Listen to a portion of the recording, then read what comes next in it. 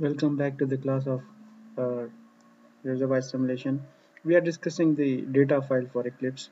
In the previous section, we just talked about the introduction, title, and so on dimensions that what RUNSPEC section it has. We said that in the RUNSPEC section, the most important part is we put the title, we put the number of blocks, how many blocks are required. As we said that in discretization that we have to divide the reservoir into the small blocks. So how many blocks you want in X, U, Y, and Z direction. Then in the phases, how many phases, since we are dealing with black hole model right now, so how many phases it has, oil, water, gas, dissolved gas, or what kind of units you are going to use, how many wells you are going to have, and when you are going to start the days.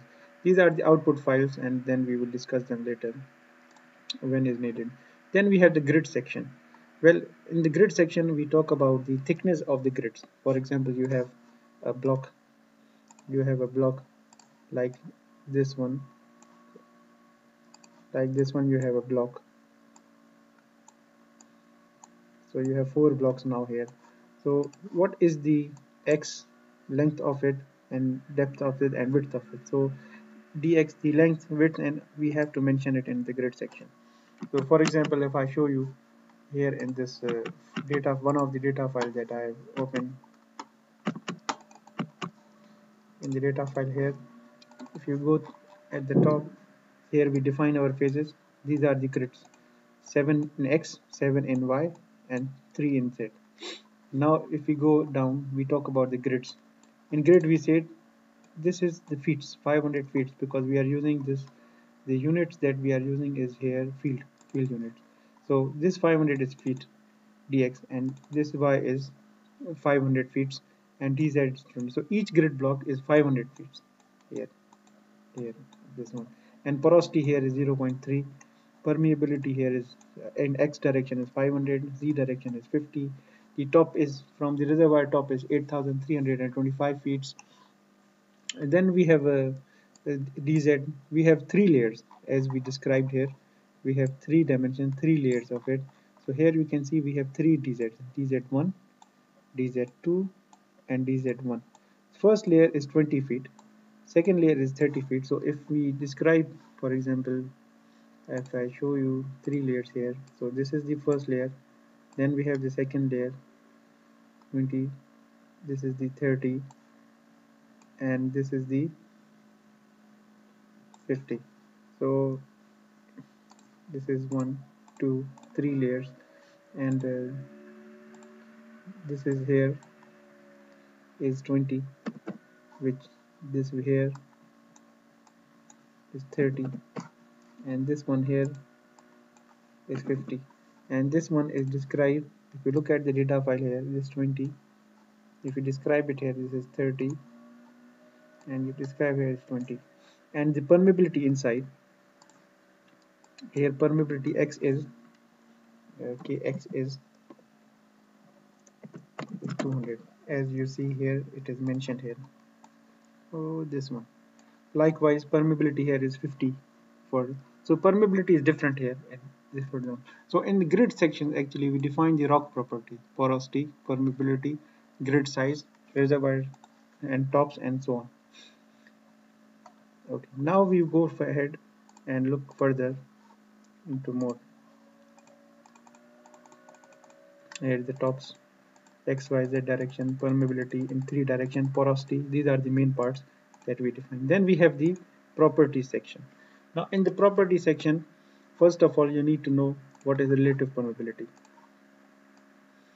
Okay, water relative permeability. So we define water relative permeability here, capillary pressure also as a function of water saturation. So then we have the oil relative permeability and gas relative permeability and capillary pressure in three-phase system. So let's look at it how they look. Then we talk about the PVT properties, viscosity, and so we are talking about two fluid properties here in property section. One is the relative permeability data, another one is the fluid properties: formation volume factor, viscosity, and compressibility, and rock compressibility, density. These kind of things are described here. Here, when you make the reservoir model, you need all this data. Otherwise, your model cannot run. So now let's look at the properties. So you see this is SWFN here, SWFN. This is the water relative permeability here. Then we have the SOF2. This is the oil relative permeability here. Then we have the PVTW. This is the PVT for formation volume factor. And now we have other values here also. This one, this one, this one. We don't know what is it, but I will teach you how to find out that what is this value, what is this value, what is this value. And this I will do after we finish the number of sections that we have. So here you see the rock compressibility. Here is the density. Here is the density here. Stock tank fluid densities, and this is the gas PVT data. This is the pressure versus viscosity, and so on. The PVT of oil data. So this data, fluid data and properties are given in the property section here in the prop section. Yeah. And then we have the solution section. One more section that we have is the solution section. So in this file there is no solution section. So let me teach you what is. Okay. In the solution section, we talk about the fluid contact. Like where is the oil water contact, gas water contact. This data is needed, and what kind of reports you need for this one. So in this file we talk about the equal data. This is the what are the depths, where is oil water contact, where is gas water contact. So this is important for that section, this part. And then these are the, the Eclipse data files that about for the report, what kind of reports you need here. Then we have the summary section. This summary section is very important. Like, okay, you are running the simulation, what do you want? For example, in my case, what I am interested right now, how much oil we have produced so far. So field oil production total. Let's say you run the simulation for 5 years. So in 5 years, how much total oil you have produced. Then you want to check the graph. How much is the current production rate, oil production rate you have. Then we want to check what is the field gas oil ratio. Okay, how much is the oil gas oil ratio it is. How much is the, for example, you are injecting water, how much water is injected in the reservoir. So efficiency, field pressure, bottom pressure, so on, field gas production rate, field gas production total, I mean, you name it, all the keywords are there. You have to see what graphs you are looking for, and it will tell you in summary section. So if you look at this file that we are dealing with, here we have the summary. So in this case we have FGPR. So FGPR is field gas production rate. We have oil field oil production rate, field water production rate, field water cut, field gas oil ratio. So these are the things that are needed. This, for now, for example, we don't need it, so I will teach you how to find out what is it now in the next lecture. So for now, just see like what kind of sections we have and what are their main key properties that we are dealing with. Okay, then we have the schedule section. Now this section is very important because whatever wells you are going to put here, you are going to put there. So let's look at its main keywords, what the keywords we have that we need to know. Tuning, well specs, com det, wcon product, wcon injection, wcon history, and time steps or dates. So the well specs is the one which, if you want to put new well, for example, you have one well already, you have two wells already, now you want to put new well, so you are going to put the well in the well spec sections here. Put here, you will put the data. Then here it defines the properties of the well specs. These both are very much connected. And then production data, how much you are producing from the well, or if you are not producing, how much you are injecting. So control data for production, or if there is any injection well, or if any history matching well, so you put this data here also, and what frequency of time data you need. So all this information is given in the schedule section. So let me show you here.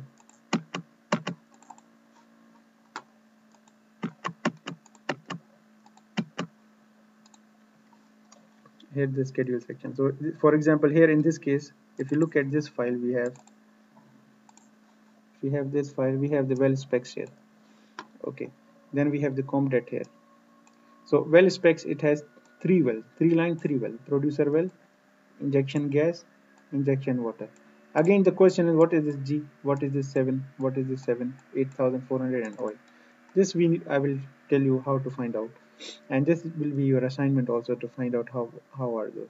So well specs, you define your well. ComTrack, you tell them that okay, we are going. This is the bottom hole pressure of it. The well is open. This is the location of the well, 773, 7111, and 111, so on.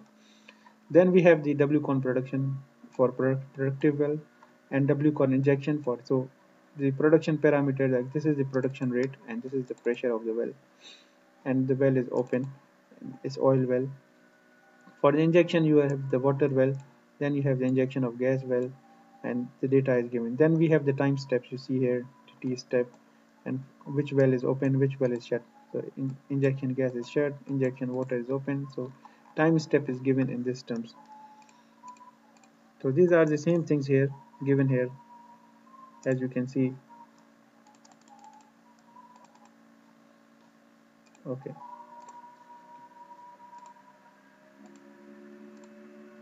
summary section. Okay, this here we were.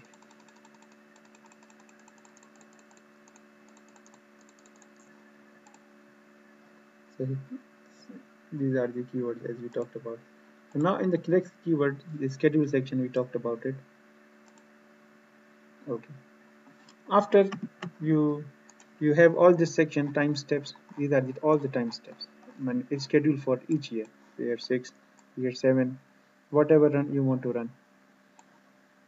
So it has all the data. In the end, you end it. You write end, and the simulation ends here. These are the 20 years schedule given in this data file. So this was the general introduction of the data file, and that we are going to work on. Now our next one will be to run the simulation and see how it works. So now I will upload a lecture on how to install the software and how to run the file and how to look at the data. Then we will solve the sample case study to see how it all works.